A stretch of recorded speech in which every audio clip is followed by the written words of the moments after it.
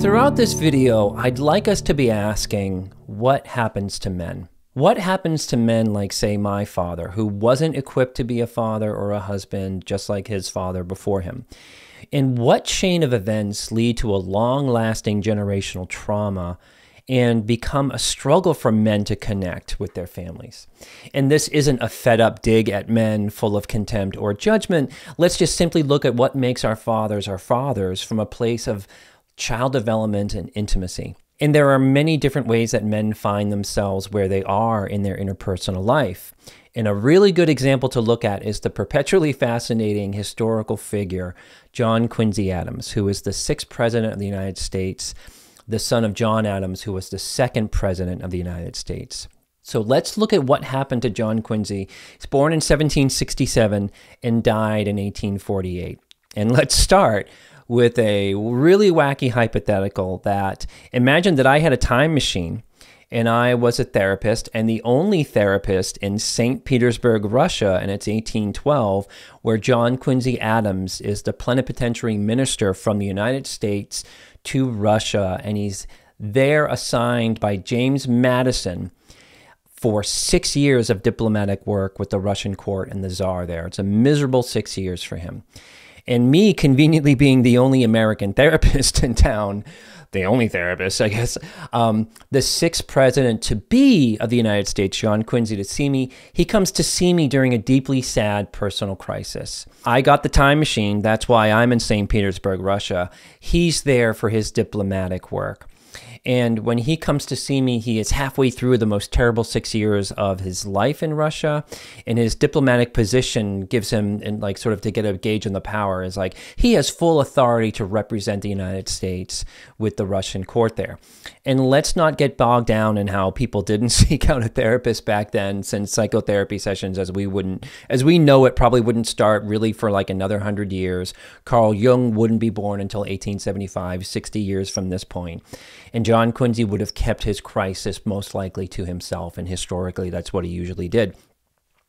So let's say it's September 16th, 1812, when John Quincy made an appointment with me for a session together, and I would ask John Quincy Adams what he needs help with specifically, and he would explain to me that he and his wife, Louisa, just lost their 1-year-old daughter, also named Louisa, the day before this session to dysentery. The baby girl brought a huge spark of joy to this couple in a very dark and stressed time period in their marriage and their life. He can't sleep, appropriately. He's devastated. He's worried about his wife. He's falling into an appropriate depression, but also he's very prone to doubts of depression, and he wants to retreat into himself, into his work, but he can't. Work is the thing that usually keeps this man going and sort of sane in his life. In addition, he might tell me that his marriage is stressed for the majority of their marriage, which we'll come back to later. In addition to that, around this time period of that life-breaking loss, Napoleon Bonaparte had taken Moscow 2 days prior on September 14th, 1812, and Moscow was set on fire in defiance. It's still on fire when he has this therapy session with me, and Napoleon had been eating up Europe and is now just 400 miles away from he and Louisa in his life. This is greatly affecting the safety of his wife, his son Charles, who's with them, an entourage of his helpers, and his diplomatic work in St. Petersburg. And getting out of there in that era would be a horrific travel experience. So, think about the Oregon Trail. If you remember playing that game when you were a kid, this got nothing on this kind of travel from St. Petersburg to safety in England or France. Maybe not England around the time. So, John Quincy's wife would actually heroically make this journey that I'm speaking of by herself with her toddler son Charles alone in 1805, which is 3 years later. And we're going to come back to that profoundly mind-blowing experience. So everyone in St. Petersburg, Russia would be feeling some terror on what was to come next from Napoleon. And ironically, Napoleon's army doesn't survive the coming winter. Remember, it's September. And because the Russian used that winter to their advantage in expelling Napoleon from their country. So back to our session. In our session, John Quincy would go on to tell me that his wife now suffers from poor health, or she's always suffered from poor health, but she's now experiencing suicidality based on grief, and she just wants to join her infant daughter in the afterlife. And there are other pieces contributing to her grief surrounding her children that we're going to get to later, like the focus of the video, really. To add to that horrible year for John Quincy Adams in 1812, he most likely heard via letters just 2 months prior that the U.S. is now at war with Britain, think of the War of 1812, and again, starting just around June, and it would take about 2 to 3 months for letters to get to him with that knowledge. And he had been working to prevent that war for years, surrounding the issues of impressing sailors, global maritime powers in Britain, and Britain being Britain, which was like sort of the factors in that war. Earlier in the year of 1812, his beloved older sister, Abigail, also known as Nabby to the family, named after Abigail Adams, the mother, and he has seen very little of his sister since the age of 11, which we'll come back to. She had a mastectomy the year prior in Quincy, Massachusetts.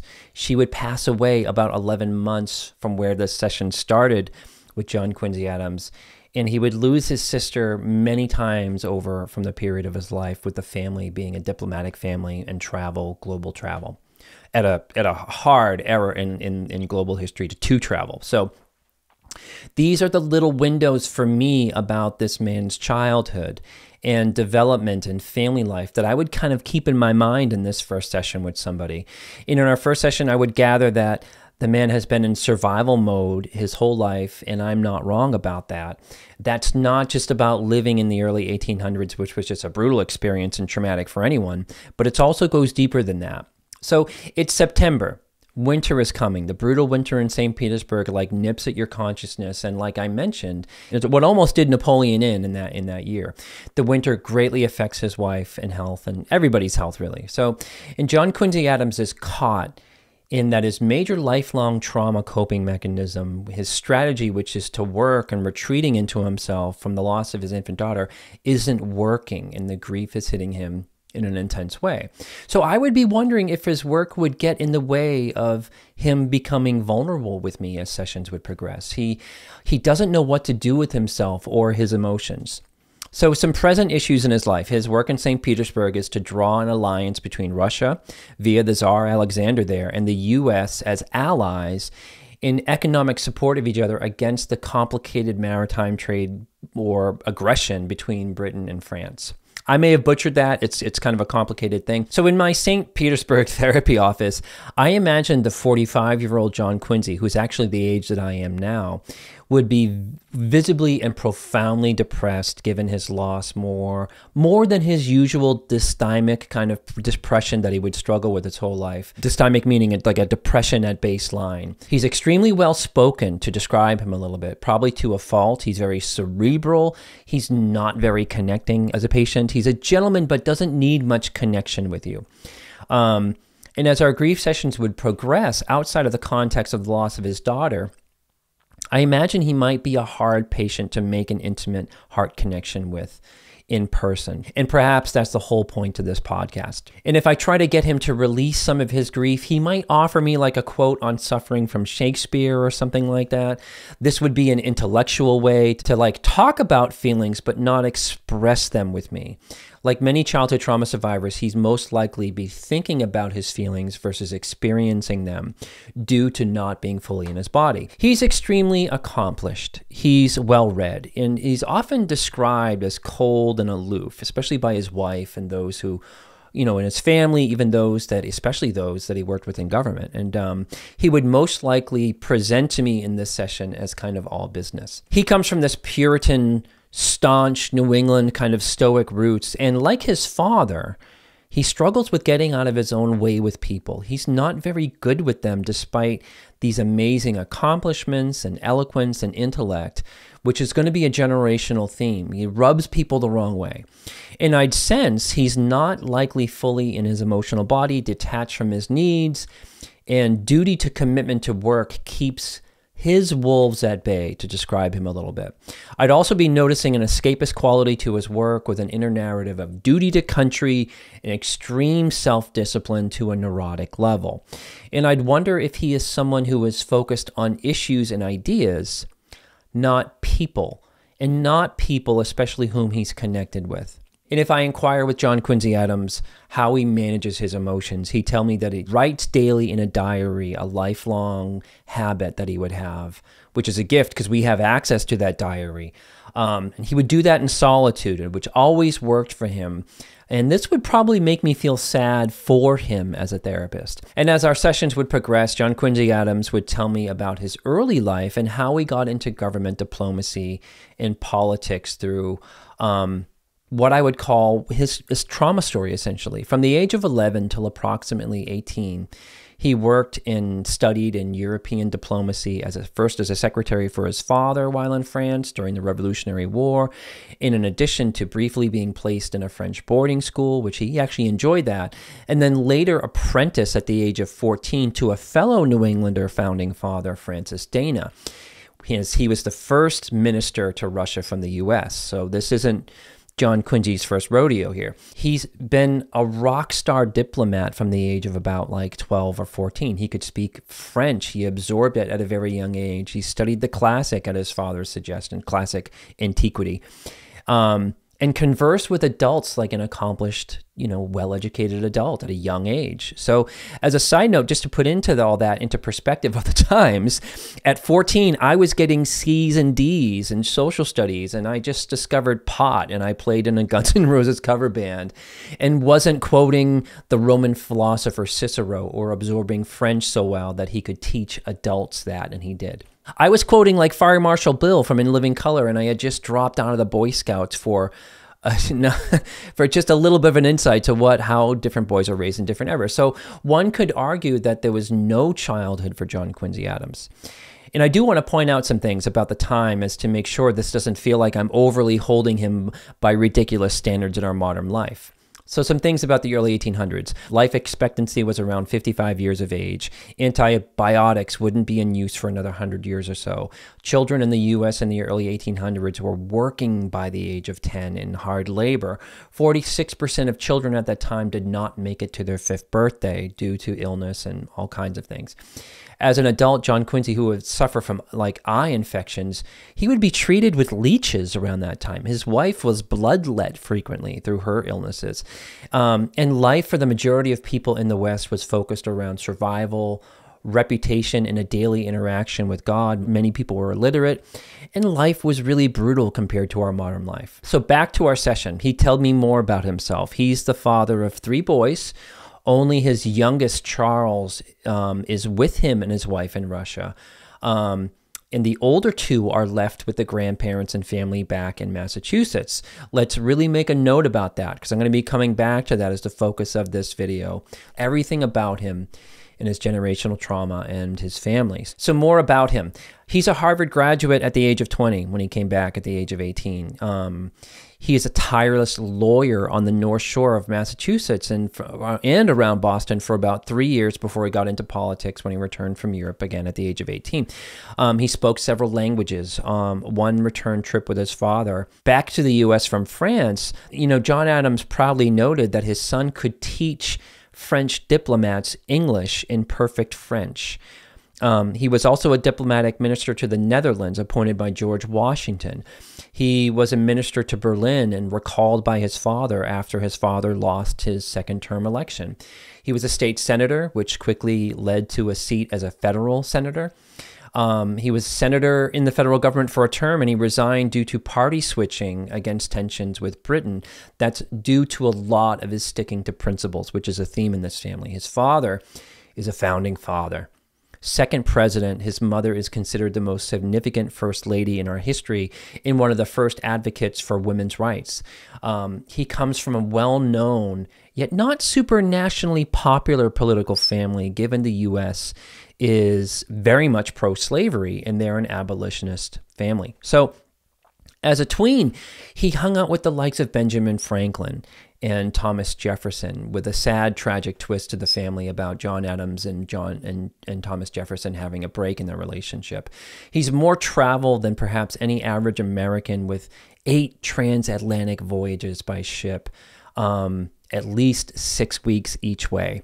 His salary while in Russia was next to the President James Madison, who appointed him, given how expensive it was to keep up with the Russian courts and aristocracy. So I would be sitting across from a man who is 9 years older than his own country, that his father helped create and is profoundly accomplished due to his own intellect and gifts, rather than his father being a former president. This is not a family wrapped up in nepotism.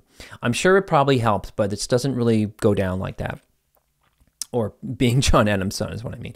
John Quincy Adams, usually the smartest man in the room, but never the life of the party. That's where his wife, Louisa, would come in. And thankfully, otherwise, if she wasn't, he may have not have been as probably wouldn't have been politically successful in any way without her. So why is he so focused on his work? Outside of the normal 1800s, brutal way of life. And why is he so focused on his diary, which he seems to be addicted to and seems more important to interacting with than his own family? As his grandchild, Charles Francis Adams would recall him to be kind yet super distant, obsessed with his writing, with ink stains on his fingers, versus engaging with his grandchildren at the family estate called Peacefield in Quincy, Massachusetts. Which is also where it's my hometown. So there's an affection I have for this family in this time and place. So let's call that a very full intake and first session. We covered the debilitating grief about the current crisis that he's in about his daughter, some of his history, what he's like, how he presents in session. And remember, this is a ridiculous hypothetical that I've gathered from my readings, and me wanting to know more about his childhood. If you like this video, you can subscribe and hit some of the buttons, any buttons on the screen. If you're interested in doing some deeper work on childhood trauma, I run a monthly healing community, which is a membership subscription. What you get is you get access to all my e-course work. You get monthly journaling prompts on inner child work and childhood trauma. And you also get to attend 2 bi-monthly live Q&As with me answering questions about childhood trauma. You just go right to the link right up here. You can get the link and just sign right up. So this is a very different video from what I usually do, and it comes from my love of history. I love books about World War II, U.S. history, some art history, music history, science history, world history, and I find this, for me, I kind of get this calmness from drawing connections of human behavior or experiences through time.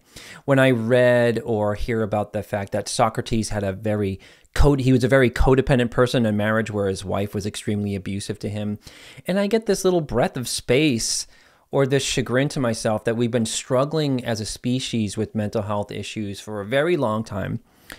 And from the get-go, and progress is pretty slow, unfortunately. There's progress, but it's slow. In a weird way, history helps me emotionally when I'm personally struggling in my present and I'm reading history, and I find I just get this breath or calmness when I realize in our politics or the state of the world that we've been to places before. Like, it might feel like the world is on fire, but the world has been on fire for a very long time. And I'm not dismissing problems in the present. I'm just explaining my love of history and what it kind of does for me. I also love Revolutionary War history, and being from Boston, Quincy, Massachusetts specifically, where the story of our president to be this client that walks into my St. Petersburg office starts. If you're not familiar, John Adams is a political philosophy giant and the second president of the United States. We're talking about John Quincy's father. First vice president, serving 8 years under George Washington. He's an envoy to France, Netherlands, and Britain. He's a Massachusetts delegate to the Continental Congress. And if you think about Rebel Alliance versus the Evil Empire, which would be the British, and he's part of that whole revolutionary takedown of that colonial superpower against them, the colony. So, and John Quincy Adams, being the eldest son and the 6th president to be of the United States, also serving later in life as a Secretary of State, as a senator, a congressman, minister to Russia, minister to England. And John Quincy is the architect of the Monroe Doctrine, a diplomatic, foreign affairs policy of the United States, while as Secretary of State. And his work also led to signing treaties, ending wars with the Treaty of Ghent. One treaty he signed with the Onus-Adams Treaty, which led to Spain giving up essentially everything from southwest, a little chunk of Florida, all the way to California. All that land was given to the U.S. through that treaty, through his work. And I'm presenting this as a timeline here. I'm not creating a narrative around celebrating the U.S. as a noble, righteous country, shunning globalization and the Monroe Doctrine, or selling something like Manifest Destiny to you in this thing. Becoming the U.S. is a nasty business that involved taking lands from indigenous people, strong-arming other countries, and enslaving Africans. Just want to be clear here. Like, there's not our old school history that we learned in grammar school. So both Adams men have extensive accomplishments as political representatives, lawyers, and foreign affairs with their work in early American diplomacy. Their presidencies, though, are usually seen as bummers or failures, but their careers are way more than holding that office for both of them. And one could argue that their brusque personalities are what led to them both being one-term presidents, not being able to get out of their own ways interpersonally, like I mentioned. It's going to be wrapped up in this trauma story here. So for some timeline context, there was Washington, John Adams, Thomas Jefferson, Jimmy Madison, James Monroe, and then John Quincy Adams. One of these things is not like the other, as, John Quincy Adams ends the era of founding fathers as presidents. And a new generation goes forward. He and his father are the only presidents thus far that didn't own slaves. John Quincy had servants, but he didn't own them. They are known as Northern abolitionists for the time period. Just both of them had their own era-specific racism going on, such that John Quincy Adams didn't believe in slavery, but he also didn't believe in mixes racing. So these two presidents, father and son, and all of this historical activity and governmental work that they're involved in both kind of like forging and keeping a new nation afloat. You can't look at who they are as individuals without including both of their wives as historical figures in their own right. Abigail Adams, wife of John Adams and mother to John Quincy Adams, and Louisa Catherine Adams, the wife to John Quincy, and the first lady of foreign birth. She was British, the only other first lady born of foreign birth, next to Melania Trump. So Abigail is an incredibly fascinating figure who can be seen as the first line of American women's rights advocates, and she's also at the epicenter of American revolutionary politics. One could look at Louisa Catherine Adams as the olive oil to John Quincy Adams' vinegar-like personality, and he wouldn't have been the public figure that he was were it not for his wife's social contributions in campaigning for him in the presence in Washington at the time and abroad. So I think one can surmise what happened to John Quincy Adams in his childhood trauma through how he struggles as a husband to Louisa, how he struggles as a father to their children, how he struggles even with coworkers. They both seem to... Louisa and John Quincy Adams both seem to suffer some c-ptsd as we know it now.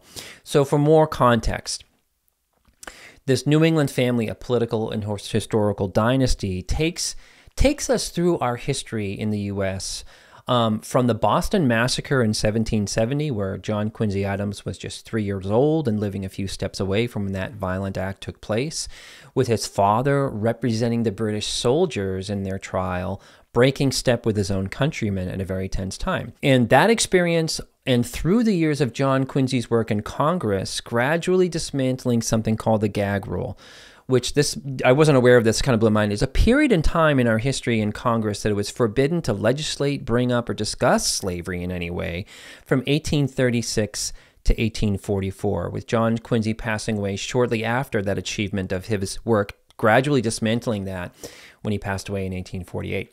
So literally, he died in the U.S. Capitol on the job in his lifelong addiction to work.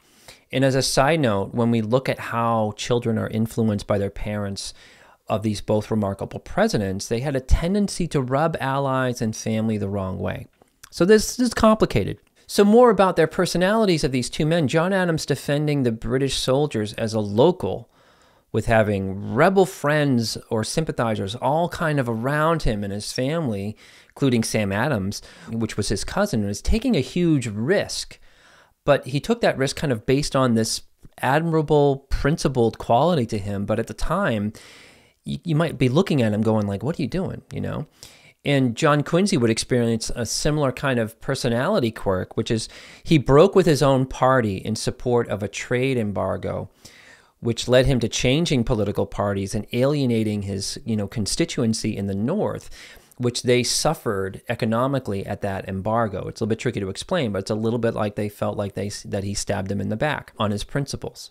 On one hand, we could celebrate these men for sticking to their guns, but there were times where you probably just wanted to shake them about being way too rigid, way too principled. I kind of see that as a childhood trauma symptom. It's like the idea of like, do you want to be effective or do you want to be right? So you can have someone who's having a lot of self-righteousness and grandstanding, egoic behavior. We'll see that with John Adams.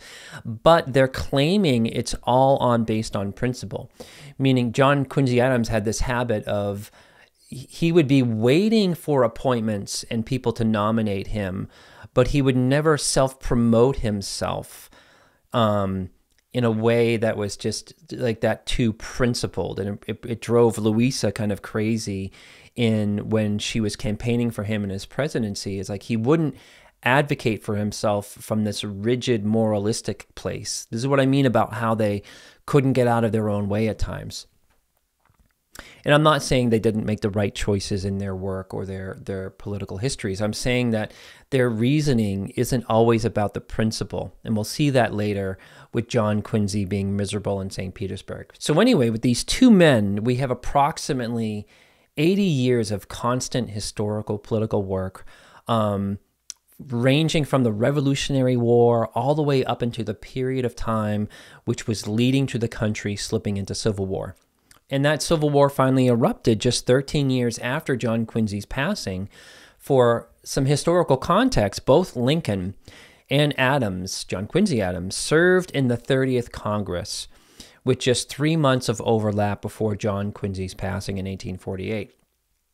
While they weren't connected, Lincoln's ideas and politics would have lined up with the frail and sleepy John Quincy, who was 80 at the time, frail yet still working in Congress. And as a side note, we get a window into all this stuff, and we're profoundly gifted by this family preserving their letters to each other through these years, or through pretty much their entire lives, from the courtship of John Adams to Abigail, all the way through the passing and beyond of John Quincy Adams. So that's them. That's the context of their contributions, the timelines, like their impact. But we also have a seat at their kitchen table from these letters, and we go back in time and we witness what I believe to be still everything that we struggle with in modern marriage and family life, with just different variations.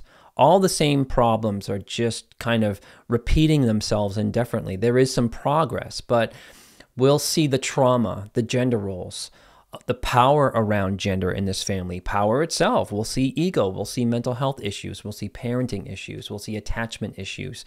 We'll see some internal misogyny, a long drawn out disagreements and misery in an intimate marriage, and the reasons why we suffer in relationships through looking at childhood trauma and attachment. So, okay, so if you're not asleep yet, and if history is kind of your thing, let's go back to the sessions with John Quincy Adams. So let's come back to that question, what happens to men? When John Quincy comes to see me in St. Petersburg in 1812, he's lost in crisis, but outside of a crisis, he's really disconnected from his emotions, his wife, his children, and he loses himself in his public work. And like it or not, he's into this world of being politically visible. So I'm waiting for the next session, and let's say John Quincy Adams is too busy and he needs to reschedule something about meeting with the Tsar Alexander. And he would never do this, but he brings in a case full of letters for me to read to catch me up.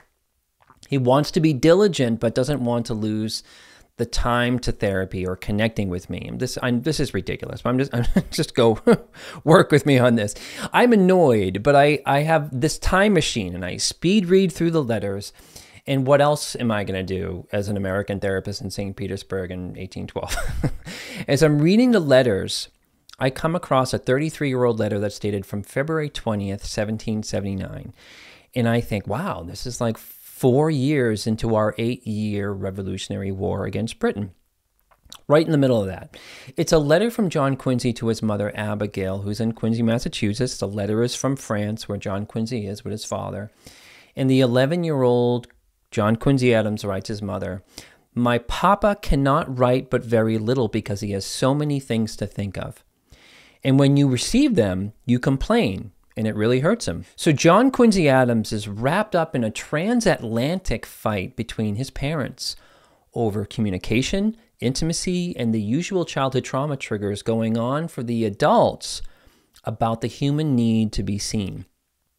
That's what I interpret that fight to be about in those letters exchanged. For background, Abigail Adams had sent an emotionally charged letter to her husband, John Adams, about his lack of writing her, especially considering the stress of her maintaining like a homestead alone in Quincy, the country being at war, things happening in New England, and not hearing from him about himself or the welfare of their son as they were in France working for the American cause. And John Adams fires back kind of a "never talk to me like that again" kind of letter from this place of "you have no idea what it's like for me," to keeping the American ship afloat in France while dealing with the immoral Ben Franklin that he's working with. It's all very stressful. So I see this argument in maybe 95% of modern partnerships or marriages or whatever around intimacy and fighting to be seen from this lack of intimacy, whether it's 1799 or 2023, like "you have no idea what it's like for me, go sleep on the couch" is the vibe that we're experiencing. So what is concerning about this exchange is what really got me zero in. This is what started the whole project, reading this, like, oh my God, is that John Adams has John Quincy, his son, who's 11, who's his secretary, write out that letter to his wife, John Quincy Adams' mother. But then John Adams, encouraged him to write his own letter shaming the mother for her behavior. The letter that I just read to you is that letter. You know what I mean? Like, why are you doing this to Dad? So I want to make a mental note here. If you've heard me say things like how our parents handle their marriage and treat each other becomes our own blueprint for what to go on in our own marriages. That blueprint is contempt forbids to connect because work comes first, and how dare you. So we know now, in Better Mental Health, we know that letter to his mother, we know that to be triangulation, with John Adams getting an ally in his son against his wife, who happens to be the boy's mother. We also can name it as parentification, with John Quincy Adams soothing his father's mood. It's an important piece here. John Adams has a reputation for an intensely vexed mood. Some historians wondered if he suffered from being bipolar type 2, as we get writings from Thomas Jefferson and Ben Franklin describing him as quite mad at times and totally out of his senses. And his son would actually be the better diplomat, but probably influenced by that intensity of his father, being triggered by his father. You know what I mean? Like we all know as trauma survivors what it's like to have a parent with kind of an unhinged mood. It's a major factor in this stuff. So to put the fight in context, Abigail hadn't seen her son or her husband for over a year, was isolated and having the daily struggle of her country at war and the men in her life gone and not hearing anything. And I wonder what it was like to get that letter from her 11-year-old son who was shaming her in support of the victimized father. Many childhood trauma survivors are drawn up into the parental fighting, which really has a lasting damaging impact because you're forced to choose a parent over the other, and you're brought up into the adult's business and losing, your own personal stuff, which is your childhood innocence. As a side note, too, when parents do that, they're also teaching them to have contempt for the opposite gender, which is, I think, it's a theme that we see. I mean, it's era specific. Women didn't have a lot of power back then, but there's more to it than that. So I believe Abigail, in later letters would apologize for that letter and the matter was dropped, but it's a window into this intimate conflict in a dysfunctional family despite this stressful historical circumstance.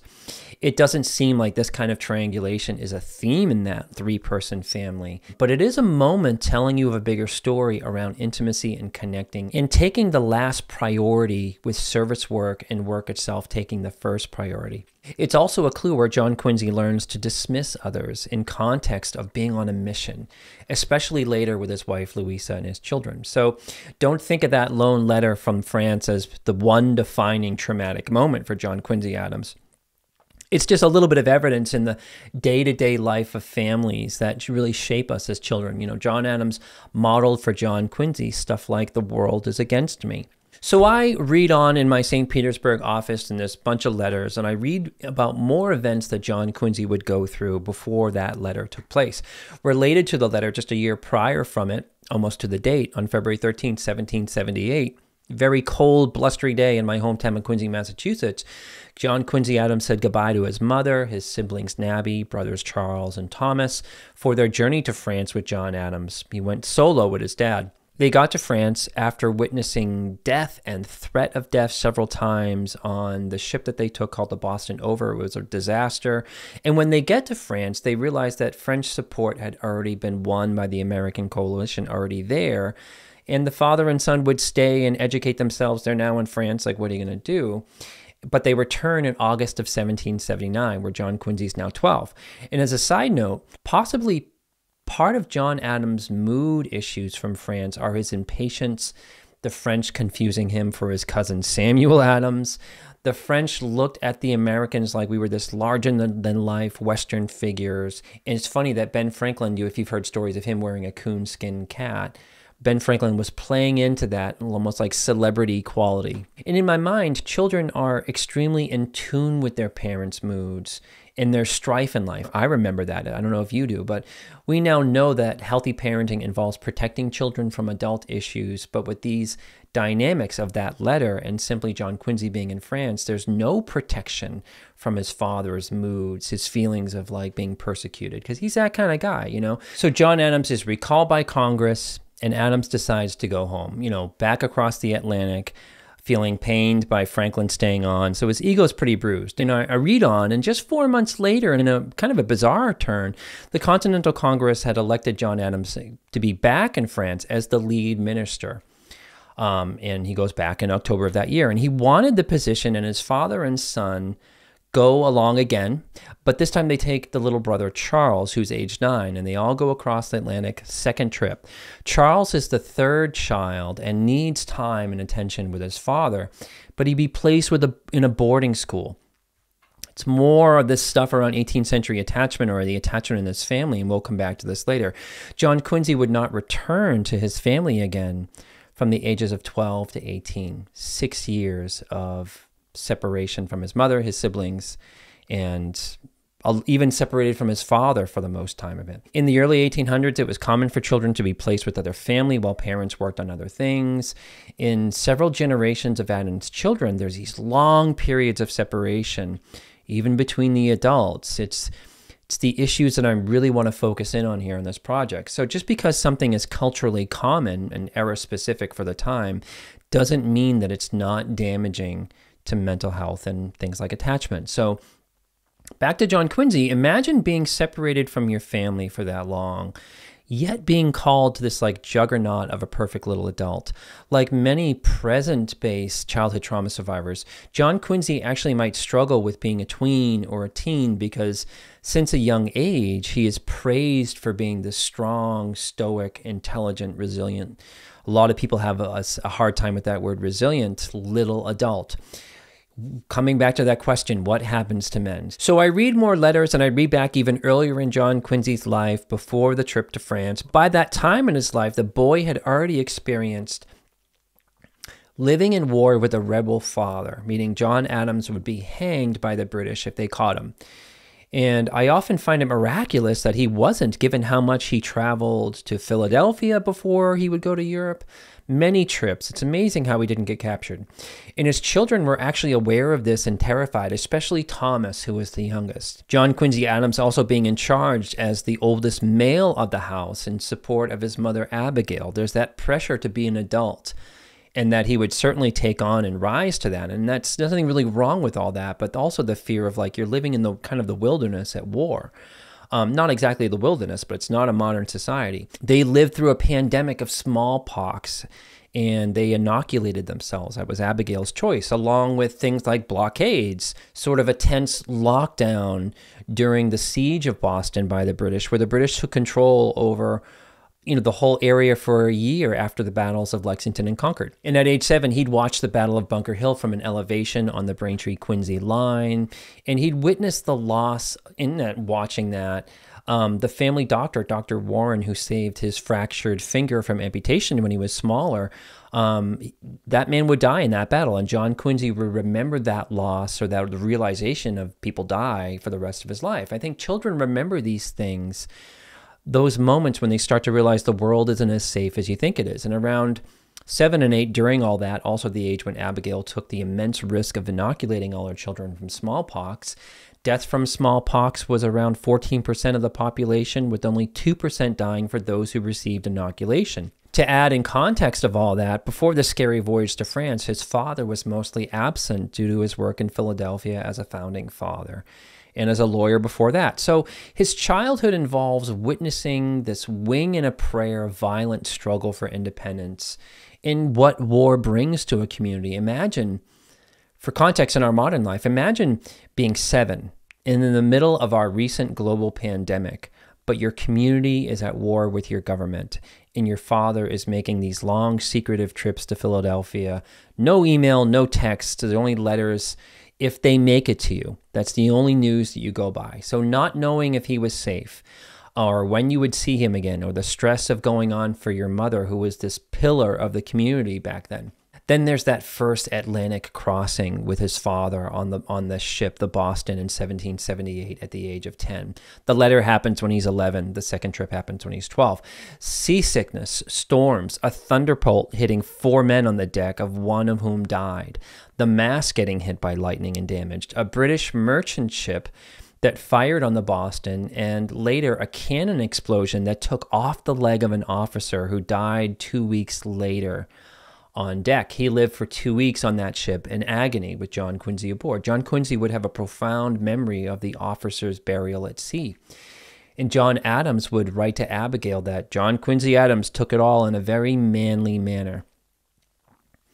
When we think of all that happens to children who become men, is that for ages we've been describing boys in this way, but we're really praising them for just repressing their right-sized, appropriate feelings. And I imagine that many boys going through something like all that would break down if they were with a safe enough adult to kind of do so. Any parent who's had a kindergartner that seems kind of fine in the pickup line, but then breaks down with you in private in the back seat when it kind of catches up to them would know what I mean in this. And so while Abigail was the matriarch and the glue of that family, I don't know if she would have been really that safe for an 11-year-old to break down in front of her. Maybe for a younger child, sure, but she also adds to this enormous amount of pressure about his studies, his being a little adult, his conduct, his family honor. On the voyage, John Quincy might have been hearing his mother words. The departing words for him on that trip on the Boston, that first trip, is never disgrace your mother and behave worthily of your father. Abigail was worried that he was going to become corrupted by being on the continent of Europe and France, and worried about that kind of stuff.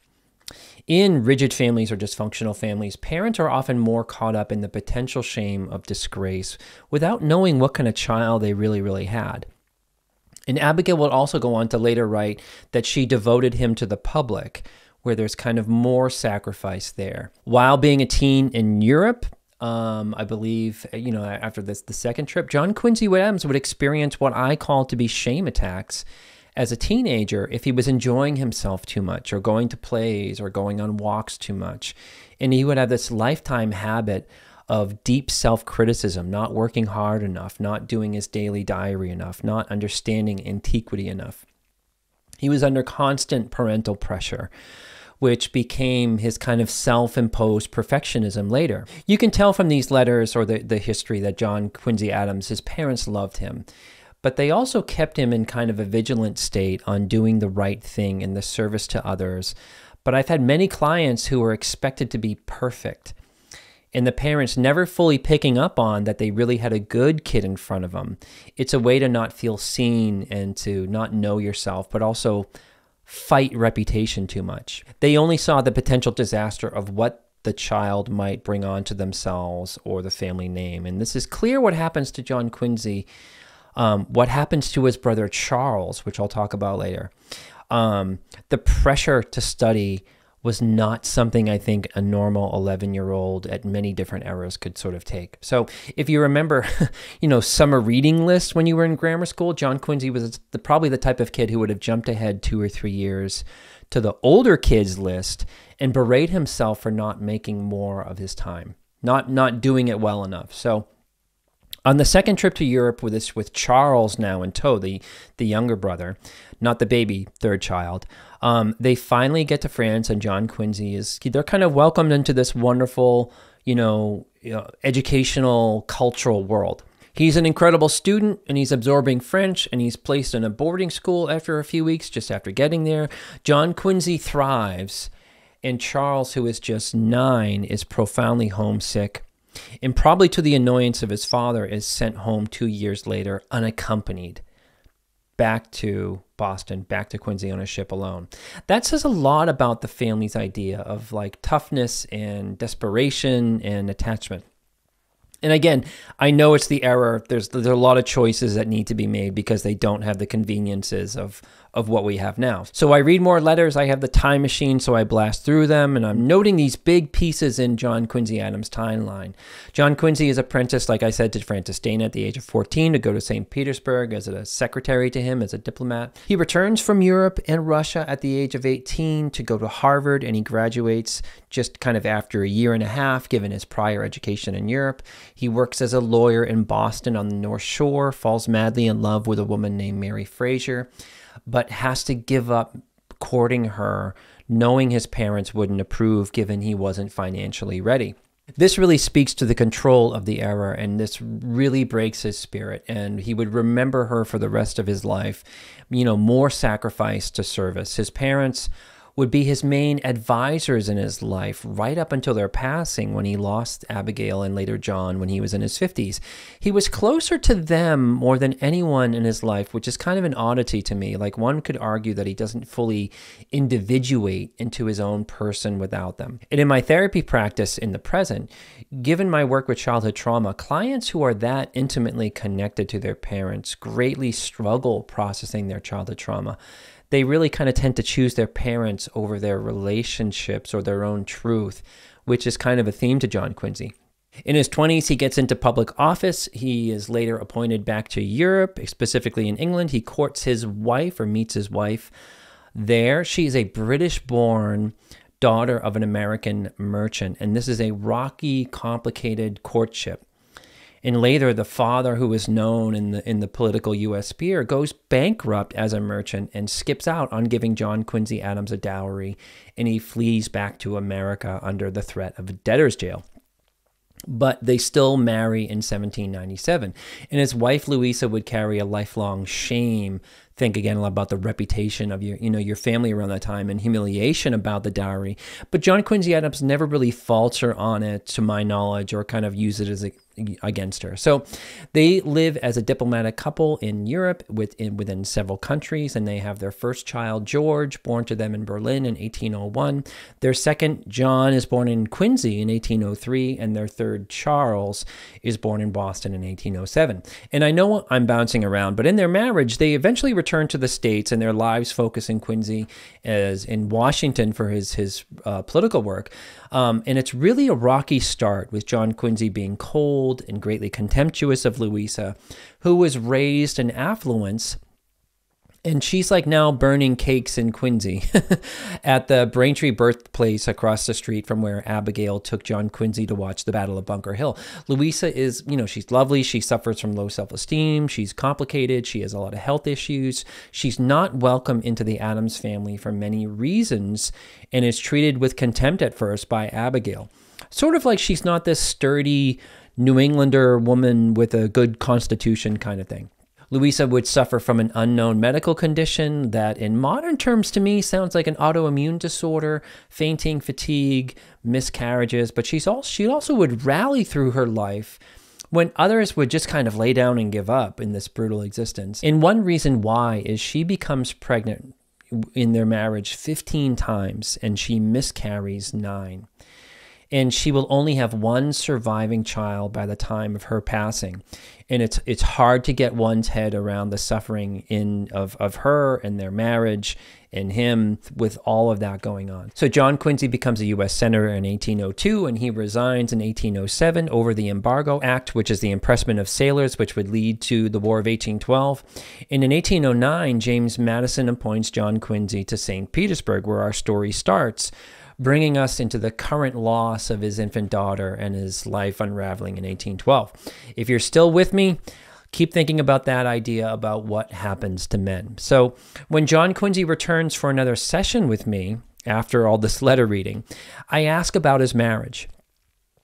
And he would tell me some difficult things like, in 1812, the marriage is okay-ish, but with problems, like she spends too much, but she needs to spend too much as a wife of a diplomat around this aristocratic court in Russia that tends to party a lot, like a lot of their life is wrapped up in the social sphere. His diplomatic work requires Louisa to be more social than he is. She's better at it. And he appreciates her sensibility to be able to connect with the court in Russia at that time, but he also resents her for it because it's kind of un-American. And I would be thinking, hearing that, you can't have both things there. Think like cognitive dissonance and echoes of his parents' fights or the revolutionary kind of rhetoric against aristocracy. John Quincy would tell me that he loves his wife, Louisa, and I would believe him, but he might express that he can't really connect with her or be loving fully in person, but he can do so in letters. This is kind of a problem that I would be setting up as kind of like an intimacy goal with him. And the biggest piece that would really stick in my mind is when I would ask him about his marriage, he would tell me the biggest piece of tension was that when he took the appointment to St. Petersburg in 1809, it was very painful for Louisa because it was decided that their 2 boys, the oldest boys, George and John, aged 8 and 6, would stay with Abigail and Abigail's family, a woman named Mary Cranch. But this is where it gets hard, is John Quincy Adams and Abigail Adams made that decision, and they didn't include Louisa in that decision. And Louisa would only hear about it before that they would be leaving for St. Petersburg, and she would hear about it from John Quincy Adams' brother, Thomas. So there's a lot to unpack there. I would read that as some internal misogyny on the behalf of Abigail Adams toward Louisa. I would look at how John Quincy Adams is more intimately aligned with his mother against his wife, thinking back to that letter when he was 11 years old about triangulation. Here we see it again. And it's a lot to unpack. So in context, your husband and your mother-in-law don't include you on the conversation or the arrangements about your children. And while Abigail is a capable grandmother who wanted probably a full house around Peaceville, Quincy, because now they're finally into retirement and they have some togetherness, she didn't value her daughter-in-law enough and still modeled that work comes before connection. You know, I'm sure there was also stuff about the trip being dangerous, and I get all that, but that doesn't always line up later. So to me as a therapist, this feels disrespectful. This feels manipulative. This feels self-involved. It feels betraying because it really is. But families that are tricky, especially families that, take such actions from a place of we know what's best. Like, yes, the trip was dangerous, but I don't think that that's what this is all about. When John and Louisa would return from Russia in 1815 with the assignment to Britain, those 2 boys would finally join them in Britain. George was now 14 and John was now 12. And can you imagine the reunion? It just seems like to me like they were not, maybe the family maybe not knowing what to do with each other now because there's so much time and distance. And the damage was kind of done. The youngest Charles left the States when he was 2, the baby who went with them to St. Petersburg. And he's now 8 with 2 older brothers, and he's essentially meeting them for the first time. In that conversation, if I were to ask John Quincy in this hypothetical therapy session how he feels about all that, he'd most likely be able to express Louisa's heartache and not having her boys in her life, and that he'd also be giving me a narrative, though, that he most likely picked up from his own parents of the era. And that narrative would be, oh, what could be done? It is what it is. Like my mother had their best interest in heart and we needed to travel. It would be dangerous and Louisa would gradually have to accept these truths. He might express regret, but I think he's lived his whole life kind of normalizing these sacrifices. And he also might go on to tell me that this wasn't really a new issue between the two of them, that when he was working in Washington before Russia, and Louisa was too ill or too annoyed with him to travel together to Quincy, as they'd often do in the summer when Washington was kind of unbearable in terms of heat, he would tell me that she was furious with him one summer because he got an apartment away from the boys near Quincy so he could focus on work while the boys were fine with their grandmother at Quincy. And when Louisa heard of this, she was furious at him because the whole point of that summer was for them to all be connected and together with his boys in Quincy, away from, the influence of Washington or the work. So Louisa would later in life greatly regret not advocating to be with her boys through that 6 years. Her two sons, unfortunately, they would die of alcoholism. And as what research now tells us in mental health, it tells us that we know that addiction is born from pain. So it makes me think of these diplomatic families or military families where there was frequent traveling, uprooting in schools, different caretakers, kids getting lost in the cracks. Two things are true at the same time, meaning that some things do need to be done, and they can also be, though, damaging to a child's development in those things. So what I mean by that is like the things that need to get done. Sometimes you just have to go to St. Petersburg, Russia, and I'm not, I want to be kind of clear about that. So, and era specific. So Louisa wouldn't establish a good relationship with her in-laws, Abigail and John Adams, till much later in life. And she would eventually have a connection with Abigail, and it was pretty good. And she would also have a stronger one with the aging John Adams, who was like a great source of comfort to her later in life before his passing. And so far in these sessions with this historical figure, my brain doesn't normally work in symptoms or diagnosis like this, but rather focuses on someone's story, as I'm doing in this video. If I had to describe John Quincy Adams to, say, a psychiatrist or somebody else, I would kind of be talking about him in this way. He's a 45-year-old married professional, struggling with workaholism and dysthymia, consistent low-grade depression, poor intimacy skills, introverted, eloquent, highly intelligent, probably dismissive, avoidant attachment style. He's rigid and neurotic around work.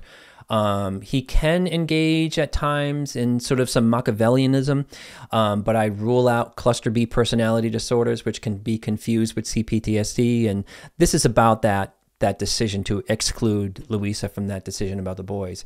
He displays a flight and shame-based survival strategies on the fight, flight, freeze kind of continuum. He has poor emotional insight of his impact on intimacy. I describe his c-ptsd from childhood trauma and growing up in a looks good on paper family with like a ships in the night kind of a family, experiencing both life and death situations, extreme stress, interpersonal conflict, error-based trauma, war, and sacrifice of connection for public service. He's detached from his wife and his children and approaches them in kind of this that they should be perfect unto themselves and that they shouldn't need him. He's a good candidate for an antidepressive drug treatment, and as well as EMDR and some couples therapy and some educational resources on parenting. Not to kind of be damning him with those things. It's not what I mean with this. And as a therapy tool for exploring c-ptsd in childhood, I would encourage John Quincy to work with me and put together a genogram. So here's what it might look like. On the left are the 4 children of John and Abigail Adams, with John Quincy in yellow being placed on the right to outline his own nuclear family. He'd fit right in between Nabby and Charles in the sequence of children. The pinkish arrows are to point how John Quincy Adams is somewhat of the golden child or more valuable child compared to his 3 siblings, and I bet that they felt that. I'm not saying John and Abigail didn't love their other children, but he is the most focused on, given their political dynasty. The H signifies a family theme, is which all the males on this tree attended and graduated Harvard, and it was suggested to do so and pressured to do so, to specifically practice law like the patriarch. Not a lot of room to individuate and become one's own natural person. Family rule is to be selfless, to be of service, and don't embarrass the family. on the lower row of children on the left and right, they would all pass away well before John Quincy. His sister Nabby dies when he's 46, his brother Charles when he's 33, his brother Thomas when he's 65. He would survive them all in a special kind of loneliness that would most likely cause anxiety to anybody. Just as tragically, John Quincy's daughter, Louisa, dies when he's 45. His son George dies from alcoholism, or suicide. They look at it more like suicide when he is 63, when John Quincy is. And his son John dies 4 years later from alcoholism when John Quincy is 67. Only John Quincy's son Charles, who I believe was never fully separated from his mother for years like his brothers, lived beyond his parents and died at the age of 79. In 1886. The dotted pink lines of John Quincy Adams to his sons signify the distance, an emotional distance, which is different or the opposite of John Quincy and Adams having a focus on John Quincy. The A's on Charles, Thomas, and their nephews, George and John are the nephews of Charles and Thomas, signify abandonment for their parental system. All four suffered from alcoholism and were separated from their parents for long periods of time and through those years. And John Quincy wouldn't become an alcoholic like them, but he would use his work as an addiction. What is alarming that the two uncles, along with the two nephews, met their premature deaths via alcoholism, and their childhoods share the generational thread of pressure to be as successful as John Quincy, and on top of the disconnection from family. John Quincy wouldn't be fully involved as a father to his boys, but he would write them letters on how to study, how to behave. There were problems that he would get really enraged at about their behavior. They were something he needed to tend to rather than really be a dad for or be a parent of. The brother of John Quincy Adams, Charles, he would go to Harvard and he was already drinking heavily and he was already rebelling. Like he ran naked through Harvard Yard when streaking was coming into fashion. John Quincy's son, George, would share with his uncle Charles the same kind of family F-up role from John Quincy as Charles would from his father. You know what I mean? There's that family F-up in both families. Charles would be dishonored by his father due to his drinking, and George's suicide ideation, I think, was wrapped up in trying to hide his failures from John Quincy. Both men felt like they were profoundly disappointing to their fathers. Both John Adams and John Quincy would greatly later regret what happened to their sons suffering from alcoholism and mental health problems. So back to that question, what happens to men? What happens to men in that they struggle in family life? From his boyhood in war all the way through the day that he passed, John Quincy is on a mission, I believe, for the greater good while neglecting and causing damage at home. As his hypothetical therapist, I'd have this love-hate relationship with John Quincy Adams. He's bright enough to understand what his family might need, but he can't bring himself to go there or tear himself away from his work. And I know that this is era-specific. It may not be fair, but what happens to men? The love I had for John Quincy Adams is what he stands for. Like, he advocates for the disadvantaged in politics. He tries to do what's right and often does. He's on the right side of history politically. He loathes Southern slaveholders in the U.S. He loathes the serf sharecropping stuff going on in Europe and the institution of slavery, but he's also a slave unto himself and his trauma responses. The hate part that I would have for him or dislike is that he can't get out of his own way. As his hypothetical therapist in St. Petersburg, if he valued our sessions and my counsel, he might ask me about something and want to know if I think he made a mistake. In 1811, a year and a half before he walked into my St. Petersburg office, President Madison nominated him for the Supreme Court. It would have meant a ticket out of Russia, a life of stability and steady income in Washington, and a chance of more structure and connection with his family. I think it would have been better. But he turned it down and had another 4 years of nearly kind of futile diplomatic work away from his children and stressing his marriage. He wanted to wait for something greater of more diplomatic work. I think he wanted something a bit more sparklier, actually. But it stated he turned it down, saying that Louisa was too ill to make the trip back, so he better sort of stay put. But when the nomination for Secretary of State came in 1815, he took the job, and he actually wasn't concerned for what was going on with Louisa.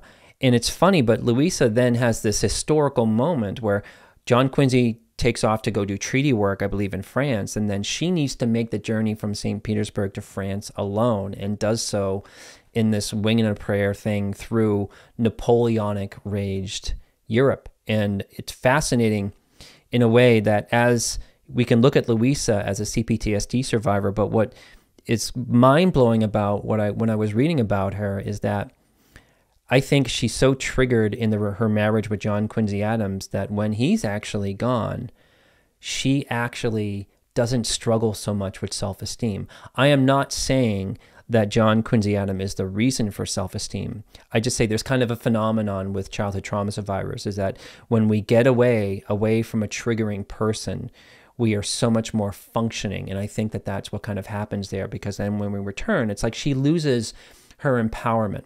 So these are the issues that make you disappointed with John Quincy Adams. But given what happened to him as a child, I would be kind of saying, I kind of get it. You know, I would be frustrated with him, and I'd be trying to like get him to get out of his own way. So to wrap this up, why am I invested in this specific history? Well, I'm from Quincy, Massachusetts. Like I stated, my heart is there. The church that both of these presidents and their wives are buried in, the United First Parish, was something that I would pass by nearly in my daily life, not actually being in tune with the incredible history going on. But when you're a kid in grammar school, those statues of historical figures can sometimes feel like grandparents or something like that, especially when you're not doing well at home.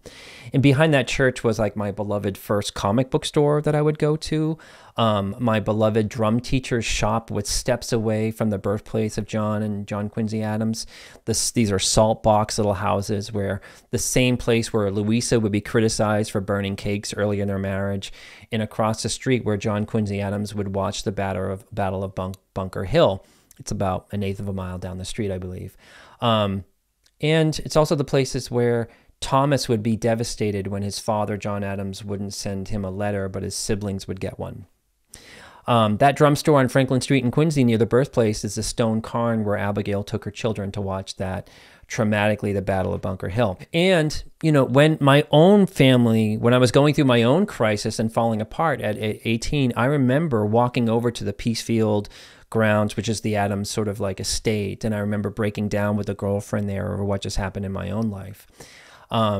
And as a boy, after we moved from Quincy to Weymouth, Massachusetts, I lived just a 2-second walk to the birthplace of Abigail Adams. So these are places that I would just kind of pass all the time. So it's kind of a funny joke, is like, you know, thinking about like, who's obsessed with who here? Am I obsessed with the Adams, or are they obsessed with me? They're not obsessed with me. But I think what's interesting about through time and coming back to that question about what happens to men, just as John Quincy and his brothers and his sons were not connected with their fathers or themselves, not fully safe to be themselves, caught up in a survival mode, caught up in their parents' marriage and difficulties and trauma, there I am in Quincy and Weymouth, caught up between my mother and my father, with my father, and being way too aware of what was going on in their marriage and the mess of it all, and not knowing how to connect. Exactly 200 years later. So progress is happening, but progress is slow. And I'm hoping in this video that men don't feel judged in this, and to be more open at looking at what happened to them as children, what happens in our families in the last generations of, say, the last 200 years. Are we repeating things that our grandfathers were doing? You know, did they struggle with connecting with their children as well? And to wrap up, I'd like to express some deep gratitude for my friend Albert, who was gracious enough to chat with me and let me see the resting place of John Adams, John Quincy Adams, Louisa, and Abigail underneath the United First Parish in Quincy. If you're ever in Quincy in the downtown area, it's been totally renovated to highlight this family, to highlight the history. They've even changed the traffic around into a beautiful park. It's a wonderful place to visit. I highly recommend checking it out. If I've gotten anything wrong in the history, please feel free to let me know. I probably have. I didn't actually read these letters. I read some amazing books by academics and historians who read the letters, so things can get lost in translation there. Here are the books in order of how I'd recommend the reading to read about this fascinating family. The first up is Louisa Thomas's Louisa, The Extraordinary Life of Mrs. Adams. I recommend starting there with her wonderful book to get a window into the world of this remarkable woman, while you get to know all about him as well, because it's like she's taken through his life his career. And you can see this woman displaying c-ptsd symptoms and struggling and sort of and managing as best as she can in an extraordinary time. And, you know, going through it all. Next up is Fred Kaplan's John Quincy Adams, An American Visionary. Very thorough, very well thought out, more historical timeline stuff than getting into the nitty gritty, like the emotional stuff like the Louisa Thomas book does. Then there is a book called Abigail Adams, Witness to the Revolution by Natalie Bober. It's the letter in this book that she highlights that I zeroed in on, that letter from John Quincy Adams to his mother. So, all right, that's enough for me. I hope this was enjoyable to you. I hope you found it interesting and thought-provoking. May you be filled with loving kindness. May you be well. May you be peaceful and at ease. May you be joyous. Take care, and I will see you next time.